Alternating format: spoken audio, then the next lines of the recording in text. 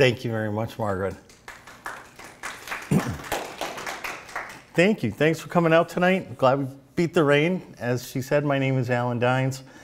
You probably don't know the name, but I guarantee if you've lived in Boston for the last 30 years, you've either been in front of my camera or you've seen my work in any one of the papers. I've been in every Boston paper, including the small ones.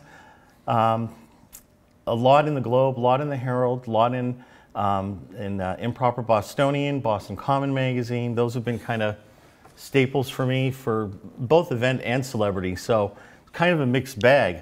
I'm going to start by not starting at the very beginning. You don't need to know how I got my first camera. You could always read about that.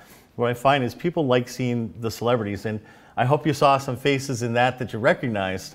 I think we kind of go both ways on that. But I do want to start out with my disclaimer, and I do this at each event. There you go. And then this is the second disclaimer, and I don't remember what I was going to put there, so I just kind of left it blank. I don't really mean that my memory stinks. It really doesn't. I've got a really good memory and really good memory for faces and names. But there are a lot of them, and sometimes they kind of get lost and hard to find, but not too bad. And there are a lot in a way like my negatives. Most of what you'll see tonight, even though they've been digitized, are from negatives. These are negative files, and film deteriorates. Come on in. Film deteriorates. So I had to do this. I had to start saving these photos because whatever I don't save now is not going to be available down the road. And some of these images were so rough that I spent hours photoshopping. But I'm not going to bother with that. I'm going to show you what they looked like. So the beginning is I was an amateur. I had a camera. I had learned how to take pictures. I was 30 years old. I came to it very late. But I also really enjoyed celebrity, and for me, celebrity at the time was the news people. It was channels 4, 5, 7, 38, 56. I listened to WBZ. I listened to all these people, and I loved that celebrity part of it. That's a local celebrity. So the first thing I did was I wangled my way into something that was called the Eyeball, and you can see the date, June 11th, 1992. That's when my career started. I went there that night because the woman whose character is here by Paul Zepp from the paper, from the Herald, is Norma Nathan. And Norma Nathan did the gossip column that I read all the time, and she had died, and they were having a fundraiser, her daughter and her husband Norm. So yeah, it was Norm and Norma Nathan, and Norm was on TV. And so these are the very first shots that I ever took, and they were so deteriorated. I really spent a lot of time, but I also left them in a way that you'll see how bad they were. So you might recognize Mary Richardson on the left from Chronicle, Channel 5. That's Victoria or Vicki Block on the right. Here you have Liz Walker, prior to being Reverend Liz Walker. And one of my favorites from back then and for a long time is Bob Lobel. And you can see the shape of the, well, maybe if we, oh, let's go back. Oh, sure, and once I messed around with them, let's,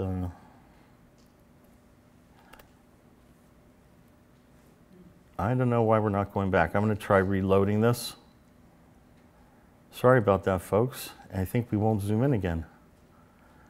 So let's reset that. I'm sorry about that. No problem. Well, you're not going anywhere, neither am I, so we should be okay. There we go. And we'll just reset. All right. Take two. Liz Walker. Apparently we lost Bob Lobel at the event, but I put this right in with it because everybody that I wanted to work with at that time, all these news people, I got to work with all of them for 30 years. I've been at the Channel 25 25th celebration. This is the closing of the Garden, and here you have Bob Lobel, who is the MC with Red Auerbach, Kuzi, you have Havlicek, Harry Sinden, Tommy Heinsohn. And I was hoping Bob was going to be here tonight. He said he might show up because You see him back here. I really want to know what he was thinking with all these greats in front of him. So he was the master of ceremony. This is the closing of the garden. And there he is in the back. And this is what it used to look like. If you remember that place, it was one of a kind. The rats had as much rights there as anybody else did, as far as I remember. So the garden closed on one night, and the Fleet Center opened the next night. It was a 2-night event. And the second night, James Taylor played, and that's the first time I saw James. And Patti LaBelle was with him as well that night. And that was just absolutely a blast. So now, getting back to how I started, this is Norm Nathan. You can see he's being interviewed. And it's this shot that ran in a paper called The Jewish Advocate. And that's where I got my start. That was the first place for me. And they immediately started using me to do things that were happening right at the time. So as soon as I was there, weeks after this, Hillary Clinton was in town. It was 92, and Bill was coming to town a week later, and there he is. And then 2 weeks after that, George Bush came to town, the HW. So he came to town. So within 3 weeks, I'm starting to meet all these like really big celebrities, meet them, photograph them. And through the Jewish Advocate, I was able to get on the set, which was right on Beacon Street, when Cheers did their last show out of Boston. And you can't see in this photo, but right behind Kelsey Grammer here, there's a guy. Yep, there's a guy with a tether holding him from behind, and he's grabbing the window, holding on for dear life. And then down at the bottom, you see Ted Danson and Cliff Clavin, John Ratzenberger. That led to me going and using those photos. I was really good at sales. So whenever I had a name, I just added it to the list of the names that I would say to the next person. So at this point, I'm shooting for the Jewish Advocate. I say, I've been with the president and with Hillary and Bill. And I approached WZLX, who was having this show, and that turned out to be the stepping stone that I needed to get to my next big break. But the best thing that happened at the ZLX being, it was at the Hat Shell. It's my first time wearing a laminate and having all access at a concert, which was really exciting. I was looking forward to that. I had access, so I went to the front of the stage, and I talk about this first time ever. I went to the front of the stage and I waved at a crowd of people, and that's the response. It was about 15,000 people at the time. There was nobody else on the stage because they hadn't set up for the band yet, so I took full advantage. And I'm sure you'll all notice that that skyline doesn't look like that anymore either. That's very different. So now the band played there. So Levon Helm was there, and they did a late set. Roger McGuinn was there. But what really was important to me was this shot. This was meeting the House of Blues All-Stars. The House of Blues had opened recently, and it was a great place. I was there through the Jewish Advocate. I was at the opening of the House of Blues and fell in love with this house. Has anybody been there? Did anybody go to the original House of Blues in Cambridge? It was a wonderful, wonderful venue, and it was on fire for many, many years. So at this event, I met a person, an executive from the House of Blues, who asked me if I would send him photos of the House of Blues All-Stars. And I was smart enough to know that I didn't want to just put them in the mail. That would be the end of that. So I told him I would be happy to share my photos, but I want to come out and meet you. So I went to the House of Blues the following week, and 3 days later, I was hired by the House of Blues. So this is a week from the be-in. A week later, I was at the House of Blues, and that started a 3.5-year stint with them. This is the original house and the original door, and I think the stairs were that crooked to begin with, too. So some of the shows at the House of Blues were amazing. Aside from the fact that they really had a lot of blues, they also brought in acts that were just incredible. So if you don't recognize him, this is Clarence Clemens from Bruce Springsteen's E Street Band. That was a wonderful show. That was just fabulous. Boston played there, and this is Brad Delp. And we all know that he committed suicide, unfortunately. One of the best voices I ever heard. This was a really awesome night. You have Chris Layton right here from Double Trouble, Stevie Ray Vaughan's band. Then you have Eric Burden of the Animals, Robbie Krieger of the Doors, and Little Milton, who's a 30-year blues musician. I think you have about 150 years of music in that room. And the sets, they did a couple of sets, and it was just fabulous. When the House of Blues was really hopping, it really hopped. The music was on the second floor, and it was wood floors, and the boards would bounce. So when a band got the place going, the whole house shook. Anybody recognize this person? He's pretty famous. This is John Entwistle of The Who. And he was in town for Zach Starkey, Ringo's son, who was playing. But Peter Simon, yep, or sorry, Townsend. This is Pete Townsend's son. And John Entwistle was like an uncle to him. So they were close enough that he would do this, and they let me photograph it. So I said, thank you very much.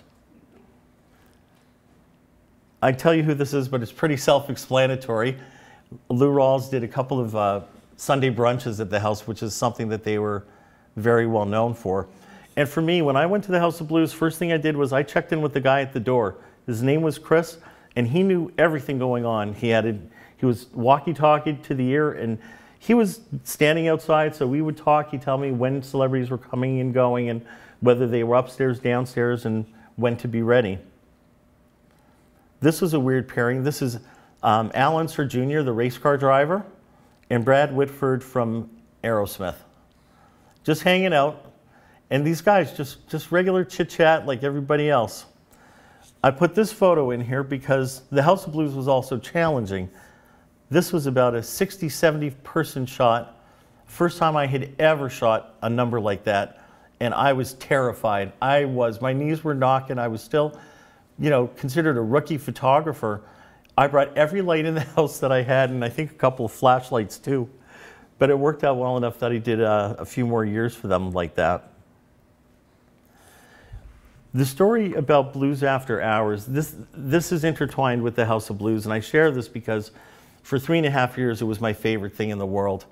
There was a show called Blues After Hours on WGBH, and that was run by May Kramer. I don't know if anybody listened to her, but it was the only blues show and certainly the most popular, and May was really, really well known, liked and knew her blues. And the procedure would be on a Friday or Saturday night, and we did this dozens and dozens of times. Teo, this gentleman here, was the booking agent for the House of Blues.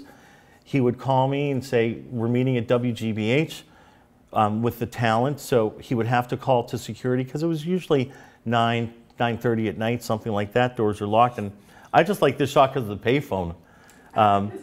I still haven't figured out if it was 10 cents or 25 cents, but that would tell you the year. So there's Teo. So we'd go in. This is her studio, and these are the actual negatives. You can see that I had taken, this is just shot right from the roll. So this is May Kramer. This is Roscoe Gordon, who was the talent that night at the House of Blues, and Teo, and myself. In between takes with May, they would talk. She'd play some of his music, ask questions about other people in the band, and I'd get to know the musician and get some really nice portraits with them. So they're getting to know me. And we're there for maybe 45 minutes or so, and May play, you can see the time is 9:30.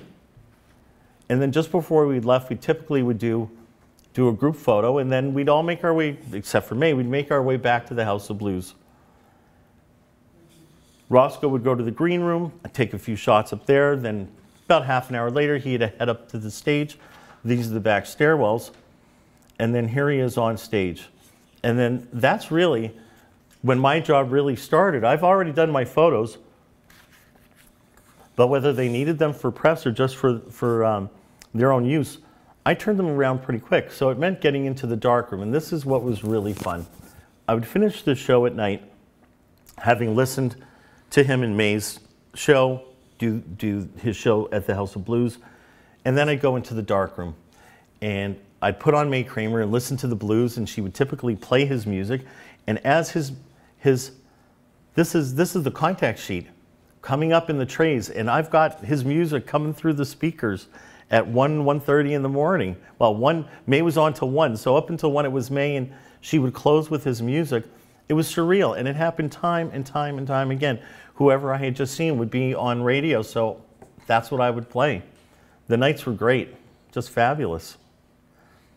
The House of Blues allowed me to get into the Globe and the Herald, which back then was really important, and I have some of the stuff that ran here if you want to check it out once we're done. But the Globe and Herald really made my career in Boston possible. They would fight over photos. There was the inside track in the Herald, and there was names and faces in the Globe. And depending on what the shot was, it was either a Globe shot or it was a trashy Herald shot. And that would determine where it went unless the client had a specific need. So this is, you can see it's Steven Tyler and Billy Idol. The funny thing is that shot included Tom Hamilton and a bunch of other celebrities as well, but that's what they used. This is one from, this is again, the House of Blues really helped me out. So Ed Bradley in the center here came in to see his two friends, Bernard Purdy and Solomon Burke. And this is up in the green room. It had a slanted roof. You could see it's very tight. But the thing that I liked about the Globe and the Herald, other than trying to figure out who was going to use the shot, was that it meant money to me. If I got into the Herald, it meant usually about $750 within a day. So people and clients and prospective clients see my name, they saw the photo, and back then it was a single photo, usually a 5x7. You could see the size of them. One photo on the page. So if you got that photo, that was seen by a lot of people. In the Herald, it was seen by less. In the Globe, it was seen by more. And if I had a hit in the Globe, a Globe hit would be about $1,000 within a couple of days, just from a job coming up. This is an early one. This is Tom Brady when he was a rookie. It was his first year there. And this is the start of Paul Pierce from the Celtics, the Truth Fund, which is still going strong to this day. So it's about 20 years. Here you have Candy O'Terry from Magic 106, as you see there, and Don Kelly, who is the GM, with Rod Stewart for the birthday. This was a quick shot. Sometimes it was very fast. You put down the cake, you're waiting, you're waiting, you're waiting. The celebrity walks in. They chit-chat for about 2 minutes. They do the photo, and then he's gone. He's up to the stage, and we're taking the cake out the side. This one is Rick Fox, who is with the Celtics. And here you have the owner of the Palace.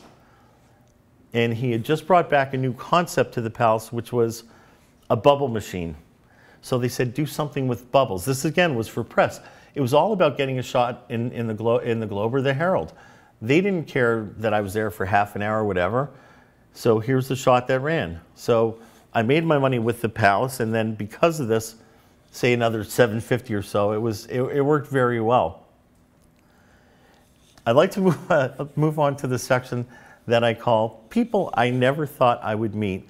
And I thought about this, like looking back over 30 years as I'm putting these together, people that I met, and I certainly met many of them, but just some I didn't think I would cross paths with. Do you know who this is? Hands, anybody? I'll help you out. I'm sure you do, because you eat his food probably weekly. That's Frank Perdue. The original chicken guy, and he was on TV a lot back then, which is why you probably recognize him. I never thought I would meet Frank Perdue when I was growing up. I just never somebody I thought I would meet. This is absolutely, who said that? Lee Iacocca. So now I never thought I would meet him until I started working for the Mass Auto Dealers. And I worked for the Mass Auto Dealers for a few years, but I never met him through the Mass Auto Dealers. He was in town to speak to a diabetes group. So that's why, again, just the two of them together, I wasn't ready for that. Chris Evert, the tennis star. She was fabulous, by the way. You know, I never had a really bad day with anybody. I'm supposed to be there. They're supposed to be photographed. They need their photos to be seen. So for me, it always worked out. I was never paparazzi. I never hid out in anybody's bushes or, yeah, I made some people mad, but I never hid in anybody's bushes. So that's Chris Evert. She was volunteering her time at a women's lunch place. She was great with them.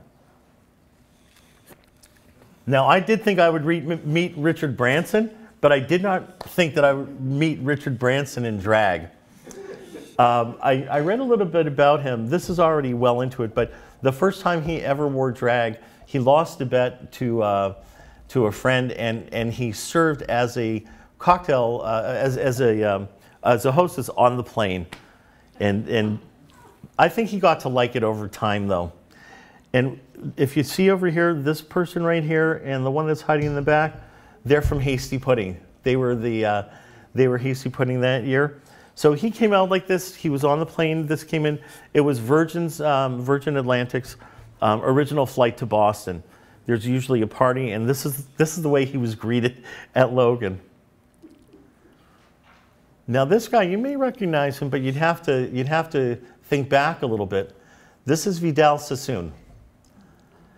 And he was in town to support his son who was opening a hair school. But the problem is he had sold the name, and the family could not use the name Sassoon anymore. But he still shows up, and the face is all the recognition he needed. He was wonderful. Somebody I never thought I would meet. You have Paul Bearer and The Undertaker. And you can see this was WWF at the time, now WWE. But this gentleman right here has actually been on TV recently because they were doing a new series and he was one of the celebrities. I never thought I would meet people from WWF. This person I certainly never expected to meet. This is the Dalai Lama, and he came to Brandeis University years ago, and there was so much press that they had to bring us in groups. It was a small room. He was standing with his entourage at one end of the room. There was a space between us, and they brought in about 7 or 8 photo and video cameras at the same time, and we rotated in and out. And you know, maybe it's just what goes on in your head, but there was a palpable energy in that room. Whether it was from us creating it or him or just what we're thinking about, it was palpable. You did know that something interesting was there. And this is Nelson Mandela. This was shot in the VIP section at Bill Clinton's inauguration in Washington, which I got to again because of working with the Jewish Advocate. I was there for about 2 days, covered parties and anything that was associated with Boston. This just happened to be one of the shots. And about 3 seats away was Jack Nicholson, which I thought was very interesting. So now we're going to go the opposite direction. These are people that either I did or did not think I would meet, but that I was just so glad to be there. And I really didn't get nervous shooting. I'd been doing this too long, but I also started as a 30-year-old photographer. I was not a young guy when I started, but it allowed me to talk to clients and PR people very differently. They weren't talking to, young kids starting out. When they saw me, even though I was a rookie, they assumed that I had the skills to do the job. And I did later in life, but I faked it pretty well. I was a good editor. So this is at the House of Blues up in the green room. This is Brendan Fraser. I was a big fan of The Mummy, so he's doing his mummy pose for me, which was really nice. I'm not sure why the clarinet was there, but he was in town with Patrick Dempsey and Moira Kelly. They were shooting with honors at Harvard University, and they did the wrap party at the House of Blues, and I was lucky enough to be able to cover that. Here you have Julia Child. She was wonderful. I worked with her numerous times, and she was just so kind and so chill, just really, really fun. One of my favorites. This is Red Skelton, the comedian. Wonderful guy. What he used to do is, this was at the Wang Center, and he'd walk out, very quietly. He's an older guy, and he walked out, and he had a little point and shoot, and he'd hold it up, and he'd look at the audience, and he'd say, all mic'd up, and he says, if you don't mind, I'm going to take a picture of you because I like to show Mrs. Skelton where I've been. And he took a picture of the audience. Another great comedian. This is Mel Brooks. This is a press junket as well for the producers. And he had a room full of seasoned Boston professionals losing it, laughing within 5 minutes. Just hilarious. This is pretty recent. This is at the Centrum. I was there with a good friend, Chachi Lopret, who's on radio. Probably some of you know him. And I was his photographer with Ringo, which was great. That was a lot of fun. To say I met a Beatle, like to be with a Beatle, 64, I was 5 years old, and I remember them coming to the States. I was in Canada, but I saw Ed Sullivan. What else? A goat. I didn't know goats looked like this, but this is the goat. And I love this guy. I think he's wonderful. He's genuine. I don't know if he's changed or not, but I enjoyed this so much. He was here for Uggs, and everybody that came in. So there were reporters that came in. They had 15, 20 minutes. We would do shots together. He would sign stuff. He was there all day, and he never lost that smile or the kindness that he showed the reporters coming in that are all very eager to meet him. And this is one of my favorite shots of all time. It's not my best shot, but it's my favorite. You saw the shot of James Taylor earlier. This was a listener event at WMJX, and before the listeners were allowed in, he went in to do a sound check with the engineer. So he went into the studio, and I went into the studio, and I looked around. It's just me and James Taylor. James, you hear me say it was James Taylor? I never knew it was possible. I say it in the book, for my knees to knock while I'm sitting on the ground. But I was literally 4 feet away from him as he starts playing. I think it was Caroline in My Mind, something like that. And it was just so much fun to be in that room with him. And then the listeners came in, and he played, he talked with them. It was a great time. And what leads into kind of is, yeah, sometimes I got involved in the shot too. Look a little bit different, but I wasn't passing up this opportunity. At 12 years old, I was slow dancing to James Taylor. So that was a dream. So just to share some of the people that really, if I took a picture with them, it's because it meant something to me. So this is Eddie Van Halen. Very sorry to see him pass within the last year or so. And the funny thing about this photo, this is done at the Hard Rock. And I love the photo, but I'll show you the rest of the photo, as they say. This is the whole photo. I don't know if you recognize him, but that's Gary Cherone, who filled in, you know, when David Lee Roth was not singing with the band, Gary Cherone. So he's from Boston, and he was ducking out of the photo, which I think is hysterical. Anybody recognize this lady? You got it. This is Carol Channing. And yes, you might be surprised that I was so thrilled to take this picture, but I love theater and I love music, and I did theater as a kid, and her name was synonymous with theater to me. So I was thrilled to be in this one. This again was at Brandeis University. Within 2 weeks of the Dalai Lama, very different events. Greg Brady, Barry Williams from the Brady Bunch. He did an oldie show, which one of my favorite clients was oldies. Now this is Olivia Newton-John. This is backstage at Kiss concert, and there were about a dozen people back there, including Vonda Shepard, who did the soundtrack for Ally McBeal. Tons of people, and I forget his name, but I know that this guy is a band member, and as well as this guy. But Olivia was wonderful. She was so much fun to be around, and great personality. Now he could be in two different places. He could be in somebody that I thought I would never meet, and somebody I was happy to meet. This is Father Guido Sarducci from Saturday Night Live, and he was at the Comedy Connection in Boston. And like I said, somebody I never thought I would meet, but I really was happy to meet him as well. What's that? All the stories, right? So this is Bo Derek, and you can tell it's Bo Derek because you can see the way I'm standing really tall and really holding in my breath. I would rate the event as a 10. Very good, we got that. She was there for E! Entertainment with Jules Asner, who is Ed Asner's daughter. She was there too. And this is Peterman from Seinfeld, John O'Hurley.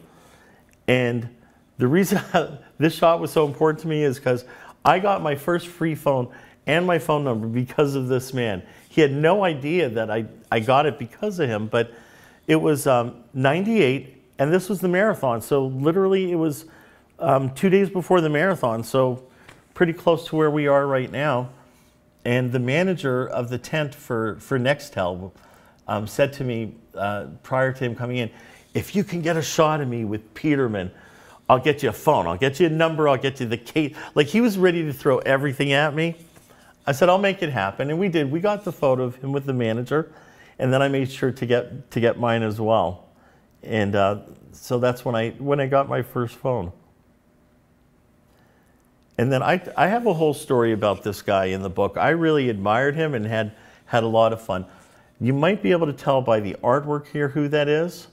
You've seen colors like that. This is Peter Max. And he was in Boston to do the artwork. He did the poster for the hockey, the NHL All-Star Game. And I got to spend 2 days following him around to probably about 5 or 6 different events, some large, some small. Wherever he was, that's where the party was, though. He was really fabulous, and he taught me a lot as well. And as a matter of fact, he taught me something that I used last weekend at, there was a show called Musicon in Boxborough, and it was all, music people, and I was selling books, and I had photographs. But this is what I learned from Peter. Peter would sit at a table like this at the All-Star Game, at the Fan Fest, and he had his posters. And you could come up and say hi to Peter and buy one of his posters for, I think it was about $50. But then if he doodled on it and re-signed the poster, it was an extra 100, and he wanted to sell a lot more of those. So he said to me, Allan, get up on a chair in front of me, probably 4 feet away, and I want you leaning over, and I want you just fire the camera, just shoot. I said, well, I'm happy to do it, whatever you want, Peter. When do you want me to stop? He said, I don't want you to stop till I tell you. Just fire the flash. I said, what about the roll of film? He said, I don't care about the film. Fire the flash and you'll see what happens. He pulled the posters out. There were a few people. I got on the chair and I started just firing the flash. There was no film. I took about half a dozen photos. Film ran out, rewound it. I just fired the flash every 15 seconds or so. And people came in from the left, from the right. They saw the flash. Then the table grew, and all of a sudden there were a lot of people. And now Peter's on. He's signing, he's doodling. What's your name? And he's talking to people, and he's drawing, and he's making $150 every time somebody comes over and talks to him. What I realized was the perception is what's important. The flash didn't matter. He was going to sell these anyways. So at the event last week, I made sure that I had this type of projection. As people walked in, they saw my photos, and I was absolutely channeling Peter at the time. Never forgot what he said.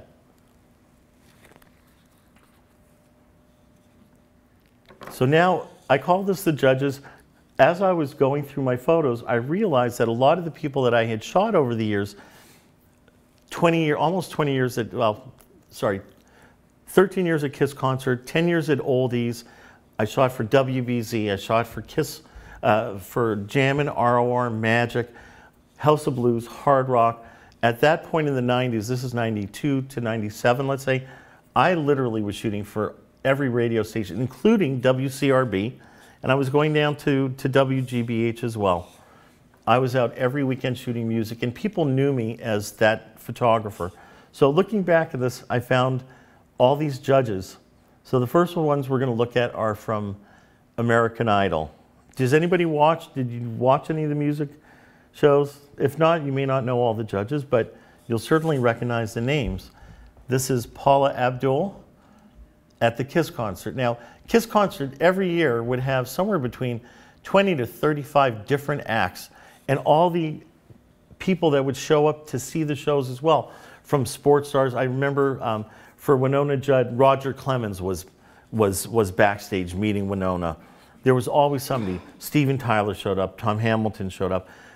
Locally, Mike Wonkum was at a lot of the Kiss concerts, the weatherman. So Steven Tyler was a judge as well. This is really early on. This is at the Boston Music Awards at the Orpheum. One of the few times that I was in the front row and wished I wasn't in the front row. I thought I was doing really well. I had my camera all ready to go. The minute the band walked in, the 30 or 40 other photographers were all on top of me. I barely got a shot off. I was being knocked around, but I was very pleased with this one. This is J-Lo. Again, a Kiss concert. And what they were wonderful about, this is when Richie Balsba owned the station. The acts were big, small. They had people in the early parts of their career. Christina Aguilera was there when she was about 15 or 16. Britney Spears at 15, 16. Alicia Keys, about the same age, right at the start of their careers. But at those same shows, you would see Rod Stewart, Tom Jones, Carly Simon. I mean, some really big names. Well, it was Peter Wolf. Peter Wolf did play, but trying to think. You had Steven Tyler and Joe Perry played with Run DMC and did Walk This Way, which was phenomenal. This is a very, very young Keith Urban. Since this, it's 15, 16 years later, he's had a phenomenal career. But this is really early on. Not a lot of people had heard of him just yet. Talking about big names, Harry Connick Jr. You know your music celebrities. And one of my favorites, Lionel Richie. Yep. I also think he's a wonderful judge. He's really good with people. And then you have what I call the other show, which is The Voice. This is Adam Levine of Maroon 5. Again, this is Before the tattoos. before the tattoos, with Maroon 5 again, Kiss concert. This is Christina Aguilera at about 16 years old. I have some great shots of her. She was, and back then she was really pushing it. She could just sing. Shakira, also early. And I will tell you, she danced, and she dances like nobody else. It was hard to focus, literally, and get the shot. She moved really fast, but it was so entertaining, I forgot to shoot some of the time. And that's a fact. And this is Alicia Keys. Some big names. There were some really big names at these shows. And this is Usher. Usher was a guest. He had done a show in Boston, and a lot of musicians after their shows in the city would go to places like the House of Blues. Van Morrison was supposed to go to the house one night, but it was written in the paper. They had written earlier in the day that he was expected to go there. He showed up at the House of Blues, came up the back stairs. You could still smoke back then. It was smoky. There were too many people. He turned around, walked out, walked across the street, and had dinner with Peter Wolf from Jay Giles' band. He never performed, though. And at the Palace, it was the same way. So Usher played there, Nelly, Lil Kim. These are not people that I was familiar with, but the job was get the photos, and they were great. One of my favorite performers. This is Gwen Stefani and No Doubt. She didn't just sing on stage, she prowled the stage. She was back and forth, and she really engaged an audience like very few that I've seen. And this is Kelly Clarkson. Yep. Well, it's funny that she's a judge on The Voice, but she won American Idol. And this is, sorry? First season. This is the first, right. And this is the first season tour. So it was Ryan Starr was one of the people as well, but obviously Kelly was the main attraction. And now I want to share a story. This is one of my favorite stories. This is about Dan Rather and Larry King. And why is it my favorite story? Well, one of them, because I introduced the two of them to each other. Okay, so how'd that happen? Well, Dan Rather was at Boston University. He had donated his collection of letters and his flak jacket and gas mask. They collect celebrities at Boston University that have some connection to the university. So as an example, Martin Luther King Jr. has half of his life's works at BU, and the other half is at Morehouse. So Dan Rather's stuff is at Boston University, and it was an earlier in the day event. And we're upstairs, and he's talking to the woman that I'm working with, Vita, and he mentions to her that he had just filled in for Larry King earlier in the week. And I found out later that that wasn't that unusual, that Dan had filled in a few times for Larry, but Dan says he's never met him. And I knew something they didn't know, which was I was working with Larry King that same night. He was in town to get an award from the March of Dimes as Man of the Year. So I knew Larry was there. I just heard Dan hadn't met him and that he'd filled in because Larry had been sick earlier in the week. So the wheels started turning, and I know if I can get a shot to the Globe or the Herald, I can make some money. So I'm trying to figure out how this is going to work. And then I hear the best part, which is Dan Rather's going to be at the Copley Fairmont Hotel, and we're at the Westin, directly across the street. So I asked Dan, I said, if I can get Larry to come over, would you be willing to, you know, to meet him and get a shot? And he said, absolutely. He was thrilled. So I have this information. I go to the March of Dimes. I have a quiet minute with Larry, and I say, Mr. King, I worked with Dan, just what I told you. I worked with Dan Rather earlier in the day. I know that he'd filled in. You haven't met. Would you be able to take a few minutes with me, and we'll go across the street. He's literally across the street, and I'll introduce you. And he said, that'd be fabulous. So we waited until the salad plates came down. Larry wasn't sitting around for that, and nobody was looking at us or worrying. He said, let's go. So I'm with my camera and my battery pack, and Larry's in a tux, and we're walking across Dartmouth Street, Dartmouth, from one hotel to the other. I'm putting my hand to stop the traffic, and we get over there, and the woman from BU, who knew that I was coming over, she met us at the door. I called ahead. She met Larry, and then the three of us went down to the room where Dan was. And this is what happened. It was wonderful just to be the person, you know, to introduce them. Not really, I mean, they knew each other. They had talked many times, but they had never met in person. And it's a shot like this. There's one more, but this is the shot basically that ran in the paper that put money in my pocket again. But it got even more interesting than that, because something I did not know is, and Larry King told this story to people at the March of Dimes, was that on his way into Boston from New York, he was on a private plane, and the plane got caught in the tail wash of a jumbo jet. And the plane did a huge nosedive and almost flipped over. He was terrified. And he told that story, and I had that photo, and I called a contact of mine that I thought might be interested, and it ran nationally in Us magazine. And that was my first time being in a national publication. And you could see him, he's telling the story of the two planes. So Us had been pretty good to me as well after that. There were a few other times that I was in the right place at the right time in Boston. Well, here's me and Larry. At the end of all that, I figured I needed a shot with him as well. Oh, I guess I don't have the other shots of from Us. Oh, there's stuff in here. I'm sorry. So I think that is my last shot. I mean, you end with Larry King. What's better than that? So thank you for coming. I'd like to know if there are any questions. Not a single question. All right, I'll tell you a story, quick story that happened in Quincy. Does anyone remember Waterworks? Yes.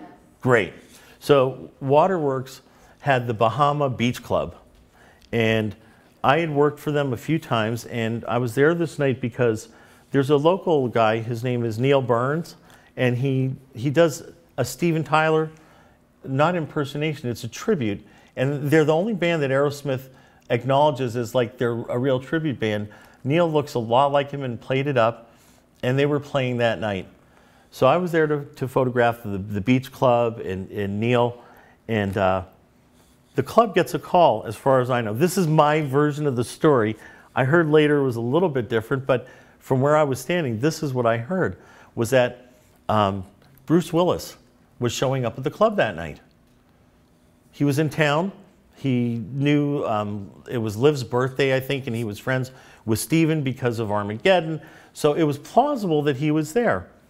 Except that earlier in the day, it was reported in one of the papers that he'd been down south doing something else, and there was very little chance of him having been up here to get there that night. But a black limo pulls up, about 4 people get out, and one of them is Bruce Willis.